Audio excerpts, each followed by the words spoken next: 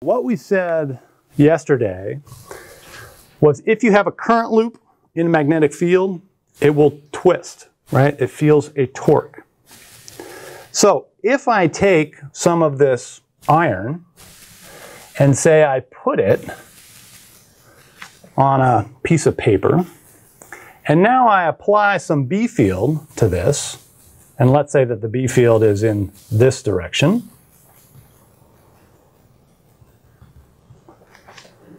Then the little magnetic dipoles will align in that direction. Okay?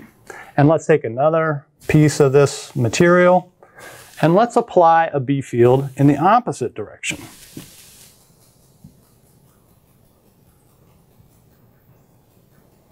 Now all the little magnetic dipoles will align in the opposite direction. Okay, and I can do that again and again. Let's say this one is pointing this way, this one is pointing this way, that way, this way. To get these dipoles to point in a particular direction, all I have to do is flip the direction of my applied B field. But I know how to do that. I know how to make B fields now. I use a solenoid.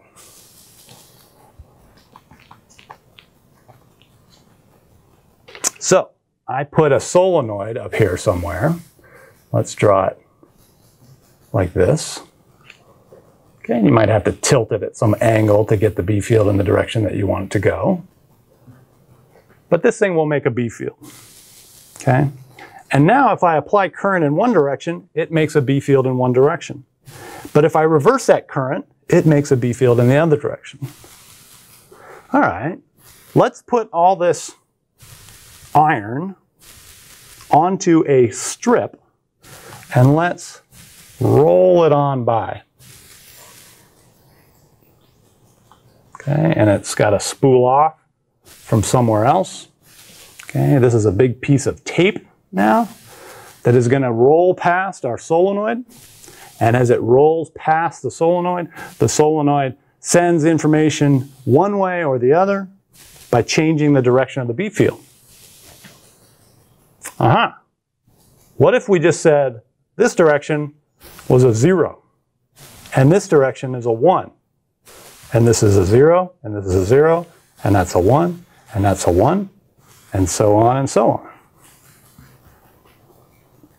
Anybody know what type of device this is? When you see this, a string of 0s and 1s, what do you think of?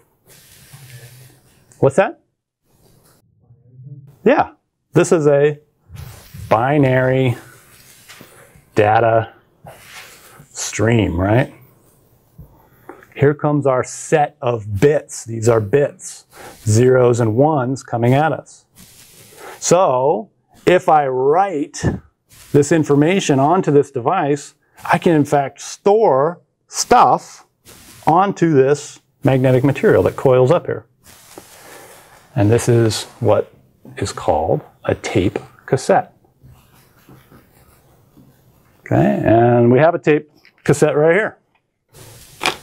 And this is really showing my age here when I pull out one of these, because a lot of you guys don't maybe recognize exactly what a tape cassette is because they're hard to find these days, right? Everything is CDs or everything is completely digital via your iPod or your smartphone or whatever. But this is what a tape cassette is.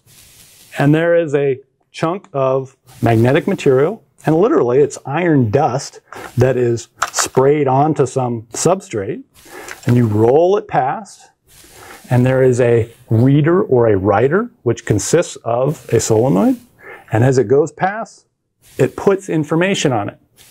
Now, I showed you a digital system here. The old systems were analog, right? So it wasn't just 0s and 1s, it was different levels.